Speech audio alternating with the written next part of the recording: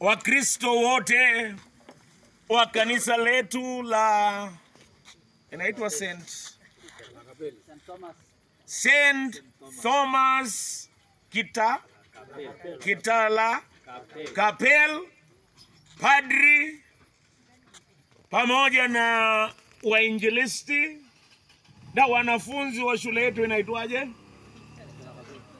Kitala Kapel TTI, Technical Training Institute, na kila mmoja wetu ambao wamekusanyika hapa, muniruhusu ni wasalimu nyote katika jina la Bwana wetu Yesu Kristo. Sala Yesu.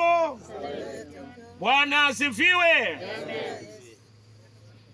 Kila mtu, kila pahali dunia hii anahitaji msaada. Kuna mtu mmoja akasema hata mwenye ako na pesa anahitaji msaada. Pesa inaweza kukununulia kitanda, lakini pesa haiwezi kukununulia usingizi. Kila mtu anahitaji msaada dunia hii. Wakati mwingine tunachoka, wakati mwingine tunavunjika moyo, wakati mwingine mambo yanakuwa magumu kwa maisha yetu. Leo nimesoma hadithi moja ya askari moja huko Bondo. Yeye alipoona maneno ni magumu, akachukua bunduki, akamaliza watoto pia na mke wake, na yeye akajiua. Watu wanapitia changamoto mingi, wengine wanasikia kufa moyo, wengine wamechoka, hata wakati mwingine masomo yanakuwa magumu. Daudi akagundua hali hiyo ni ya mwanadamu, na yeye akaandika Zaburi ya 70 ambaye pia inapatikana kwa Zaburi ya 40.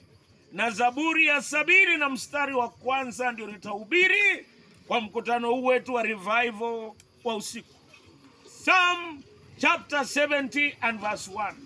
Daudi anaandika na kusema, Mungu uniokoe, Bwana unisaidie hima. Je, kwa dunia hii unahitaji nini kushinda vitu vingine vyote? Wengine wanasema nahitaji marafiki. Marafiki wanaweza kukuacha.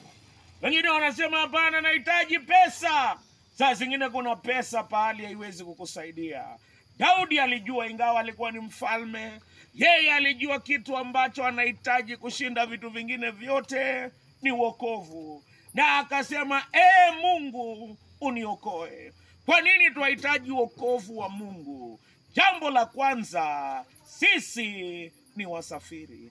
Hii dunia sisi ni wasafiri. Kila siku miaka zetu na nyakati zinapita mbio. Kwa hivyo kila mmoja wetu ni msafiri. Kuna wale ambao wanasafiri wakielekea jehanamu, lakini habari njema ni ya kwamba ingawa sote tulitenda dhambi, tunastahili kusema kama Daudi, Mungu uniokoe, ili nisiwe msafiri wa kwenda jehanamu, bali nigeuke na niwe msafiri wa kwenda mbinguni. Nahitaji kuokolewa ili hukumu ya Mungu isikuwe juu yangu, so that the penalty of sin is not on me.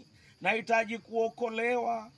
Mungu uniokoe ili hukumu ya dhambi isikuwe juu yangu. Yesu akufe msalabani kwa ajili yangu, abadilishe safari yangu, na nisikuwe msafiri wa kwenda jehanamu tena, bali niwe msafiri wa kwenda mbinguni.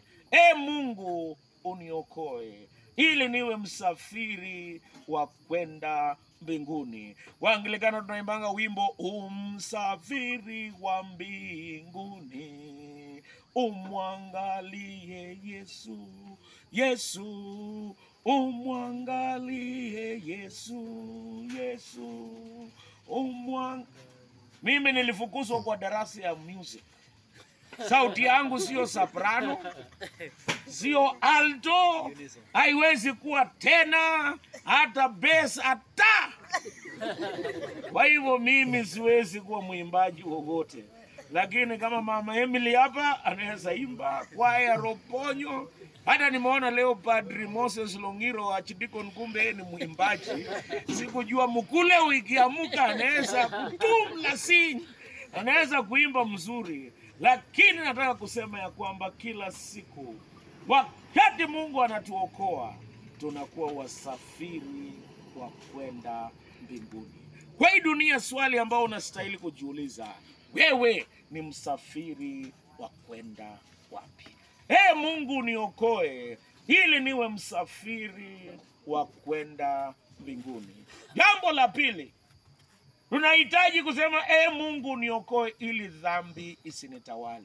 Dhambi inatawala wanadamu. Hata ukijaribu kuacha dhambi mwenyewe hutawacha. Mimi niliwaambia nikiwa kwa crusade, na kwamba nilijaribu kuacha kuvuta sigara, nilishindwa. Ingawa nilipigwa na headmaster viboko 8, mwili iliumia, lakini mdomo ilitaka tapa. Nasikia tu mdomo ina mere tapa, taka kuvuta sigara. Ingawa mwili imeumia, lakini mdomo ndio mbaya, inataka kuvuta sigara. Mpaka siku ile nikapata Yesu Kristo. Na nilipopata Yesu Kristo, dhambi haikunitawala, Yesu alinitawala. Nataka niwaambie, sijui nani ndio anakutawala. Dhambi inakutawala ama Yesu anakutawala? Yesu anasema Mungu. Daudi akasema Mungu niokoe ili dhambi isinitawale tena. Nataka kusema kuna wengine dhambi ya kusengenya inawatawala. Unajua kuko na mtu hawezi ishi siku moja bila kusema maneno ya wengine. Hata anakuwa mgonjwa ikifika jioni kama hajaongea kutongonganan. Mianba anakiani amekuwa mgonjwa hataki kuongea. Lakini wakati Mungu anakuokoa, dhambi ya kusengenya haitawali. Dhambi ya uongo, nilisema wanaume wanaongozwa na dhambi ya tamaa, na wamama wanaongozwa na dhambi ya wivu. Kila kitu ya mwingine unaona ni mbaya, yako ingekuwa afadhali. Lakini Mungu atuokoe ili dhambi isitutawale tena. Jambo la mwisho nasema Mungu unisaidie hili. Nikiwa shuleni nahitaji msaada wa Mwenyezi Mungu. Nikiwa katika nyumba yangu nahitaji msaada wa Mungu. Nikiwa mzee wa boma nahitaji msaada wa Mungu.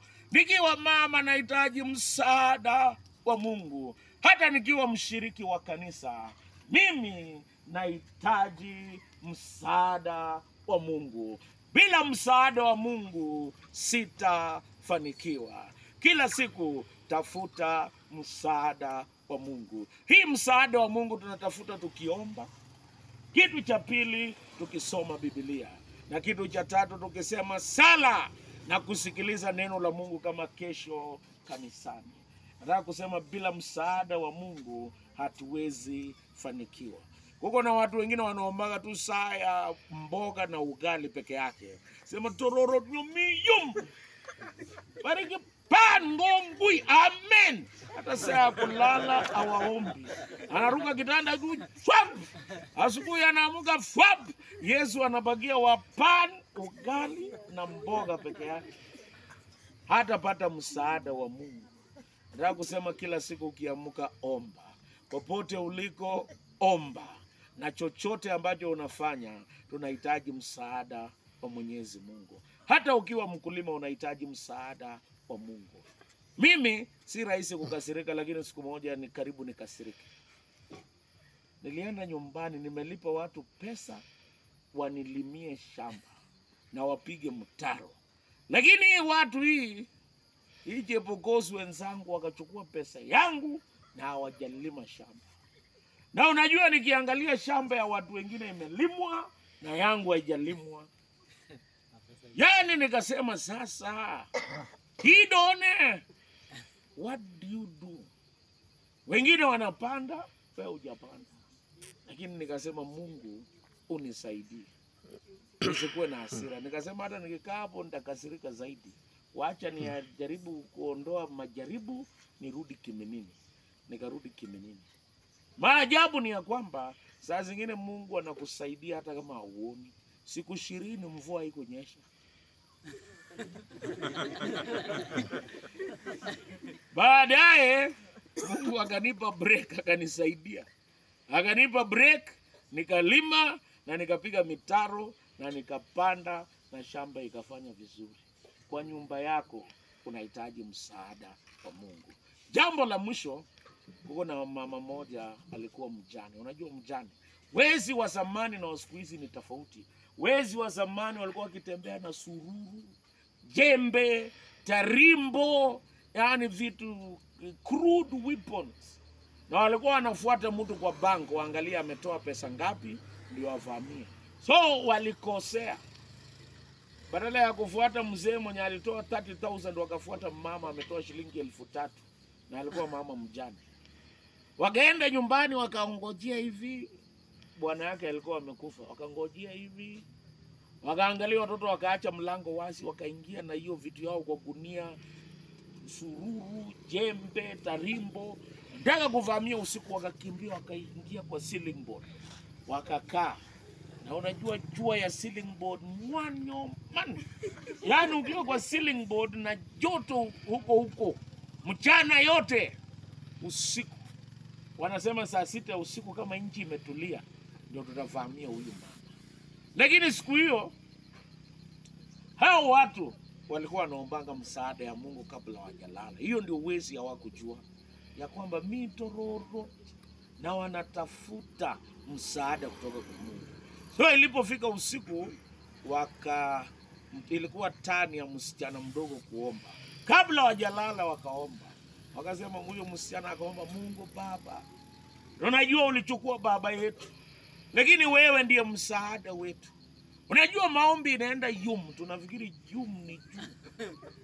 Lakini inapitia kwa ceiling board, iko watu wanasikia maombi ya Mungu. Hao watu wanasikia vile wanaomba, wanasema Mungu Baba. Tunajua kuko na watu wengine wanapanganga maovu. Wanaipanga, Mungu badilisha hii watu. Sasa watu uko juu wanachunana. Mwingine anasema, wewe baada ya kusikia hii maombi uko tayari kuibia hao watu. Mwingine akasema tukiibia hao watu tutakufa kabisa. Tafadhali tusijaribu. Ayambia hata mimi sina roho ya kuibia. Hii wameomba Mungu na huyu mtoto, hii kichapo itakuwa direct. Sema kweli Mungu anasaidia hao. Saa 6 ya usiku, wakasema ikifika saa 6 ya usiku tutashuka, waambie huyu mama atusaidie tu fare turudi nyumbani. Maneno ya kuiba tumeachana naye. Sasa ilipofika saa 6 ya usiku wakashuka, mama akashtuka akasema chukueni chenye mnataka msitudhuru. Wakasema Mungu ndio msaada wako. Kama sio Mungu chenye tungekufanyia hatujui. Tunataka tu utusaidie fare. Twende makwetu. Hatutarudia hii maneno kwa sababu watu ambaye Mungu ni msaada wao wako salama. Mungu wa amani awabariki wapendwa. Mungu wa amani awe pamoja nanyi. Mambo mawili uitisha, sema Mungu uniokoe siku zote. Jambo la pili, Mungu unisaidie. Saa zingine wahitaji msaada wa Mungu na wokovu wa Bwana na kwa roho yako. Wacha tuombe pamoja nawe. Na tuombe. Baba mwenyezi na mwenye rehema, asante sana kwa mkutano huu wa jioni hapa kwa kanisa letu la Kitalakapela. Penda kubariki wapendwa hawa. Uwe msaada wetu na uwe wokovu wetu. Wale ambao tunahitaji ubadilishe njia zetu kwa neema yako, badilisha. Pale ambapo unahitaji dhambi usitutawale. Baba mwenyezi, wewe mwenyewe ututawale. Kwa msaada wetu pale ambapo sisi ni wadhaifu utuponye. Pale ambapo sisi ni wagonjwa uwe pamoja nasi. Utubariki na utuongoze. Kwa Yesu Kristo nimeomba nikiamini. Amen. Jambo la mwisho ningependa kushukuru wa Kristo wa kanisa letu la St. Thomas Kitalakapela, pamoja na ndugu wetu Tites na padri wetu na wainjilisti hata Pongoluki, ingawa mkono imekuwa na changamoto, yeye ni askari wa Yesu. ameendelea na huduma. Asanteni sana wanafunzi wa TTI, na asanteni sana nyinyi wote. This will be a very big church. Kanisa hili, the future is very bright. Kanisa letu la Roponyo, Good Shepherd, Roponyo na kwaya, asanteni sana kwa kuleta neno la Mungu kupitia kwa uimbaji. Mungu wa amani awabariki. Asante ndugu yangu Kapurgongo Imran. Karibu. Ndege kasingane chakamu. Kapurgongo. Kage amishi nyetopon. Yani kwa wale wajui Kiingereza, nimesema kwa wale ambao wajui Kiingereza, nimesema tumekula vizuri na asante sana Kitapkuri. Ndege age ngaraj. Hata nikienda Nasokol kesho kuhubiri niko na nguvu mpya. Kila Jumapili asubuhi na kujanga hapa Mtemburu primary ndio na ubiringi asubuhi. Hata kesho saa 2 kamili niko Mtemburu. Na kumbe sikujua Padri Longiro sisi ni majirani Nasokol. Kumbe hii collabo tutafanya zaidi. Mkiita revival muite nini, bora mpitie Padri. Hiyo mlango mkipitia mimi nitakuja hapa Lawel. Kama wanasema Lasinya, Lawel. Mungu awabariki na injili ni lazima mbarikiwe sana.